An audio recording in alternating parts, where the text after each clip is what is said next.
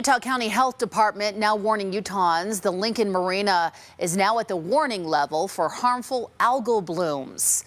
An ecosystem with algal blooms will form green or blue-green water, scum, or mats.